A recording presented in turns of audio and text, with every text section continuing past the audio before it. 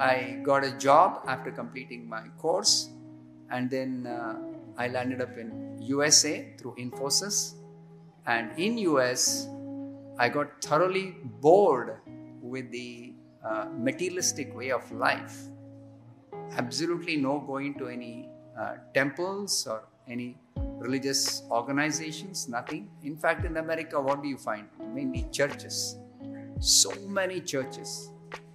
So I thought that if I can't get to go to a temple, I said I will go to a church, because I could not be away from spirituality or something connected with God. So one colleague of mine in my workplace, he told me, you can refer the yellow pages and see if there are any temples. That time I was in Boston. And yellow pages means it's a business telephone directory. Means all businesses dealing with steel, it will be under the steel category. So if you want to look up videographers, it will be under the category of videographers, like that. So temple category, there's only one listing, and that was the International Society for Krishna Consciousness. I didn't know what it was. I just couldn't make any sense out of it. But I just asked that colleague of mine, is this a temple? Yeah, it should be a temple because it's written under temples. Maybe it's a temple. So he was an American. So he didn't know anything about ISKCON or temples. So he said, you can call that number and find out how to go to that place. So I called that number, telephone number listed there. And at the other end was a devotee of ISKCON who picked up the call, and he gave me directions how to reach that place. This was in Boston, in USA, in 1985. Sometime about a fortnight before Janmashtami. This I can remember. The first time I went to ISKCON temple. I didn't know it's an ISKCON temple. I just went there. And that devotee who had received the call, I had told him I'm coming at such and such a time. So he was there at the door to receive me, because it was winter. Not winter, it was getting kind of cold. Winter is much later, sometime in November it starts. So this was sometime in August. But it was getting cold, so they kept the door closed. So I went and rang the bell, like a doorbell. And then the devotee opened the door with a big smile and folded hands. He said, "Welcome to our temple." So when I saw that smile, within my mind I somehow thought, one day I want to be smiling like him. That's the first thought that crossed my mind when I saw his smile. He was an American, and he was dressed like he's dressed. Dhoti, kurta, and wearing tilak, shaved head.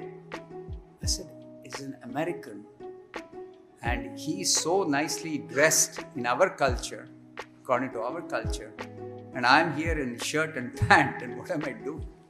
So I felt a little ashamed that we are losing or lost our culture, but here are some seriously interested Americans who are so much interested in our culture and our heritage that we should actually be put to shame.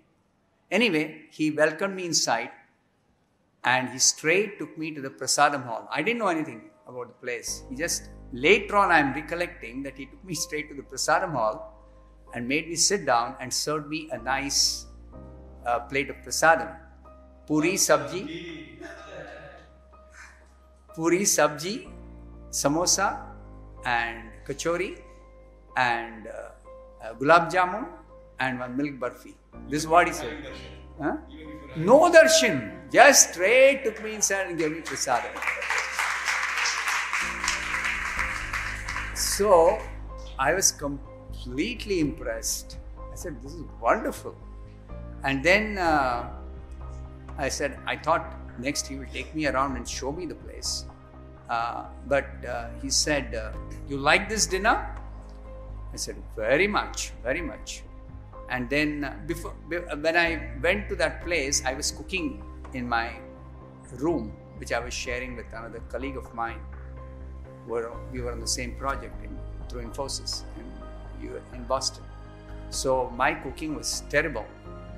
And my friend never used to cook. My colleague never used to cook. He used to eat outside. Sometimes he would try eating what I used to cook. So we had not eaten a proper meal in several months, I would say. Several months we had not eaten. So that was like a feast for me, a treat. And then he said, you like this? I said, very much. He said, come again tomorrow evening? That's all he said. I was wondering, he's telling, come again tomorrow evening. I said, okay, I'll come. This way back from my office to my room, in between one of the train stations, one of the subways, the metro, what we now say metro stations, was this particular temple. So I got on in between in that metro station, went to the temple, again boarded the metro and went to my room after this. Next day evening, again I came. Again straight, he took me to the prasadam hall, fed me. It was Indian dinner. That's what he called it. Every evening we have Indian dinner. Please come. So the second day, he asked me, can you help me with cleaning up this place? I said, sure, I want to help you. I can't just be eating and just going away like this. So he made me wash pots. The vessels which were used for cooking, he made me wash them. And this went on for about a week. I go there, have dinner, and then help him clean up the place. Looks like the time I was going was evening when all the guests have finished being entertained, being given prasadam, the guest prasadam. The devotees have separate. So guest prasadam, it's almost the closing time. I used to go at like 6:30, 7 o'clock. After 7, nobody comes. No guests. On a weekday, guests won't come. So this went on. I was not going on a Sunday. Because Sunday was an off day for me. So I would not go out. So I would not go to this center. Then once he told me, why don't you come on a Sunday also? So Sunday we have a special program. So Sunday I went. It was the Sunday evening program, which is for public. And that is when they get a lot of people. Sunday. So Sunday evening I participated in Kirtan, and then a discourse, and then the feast prasadam, along with so many other people.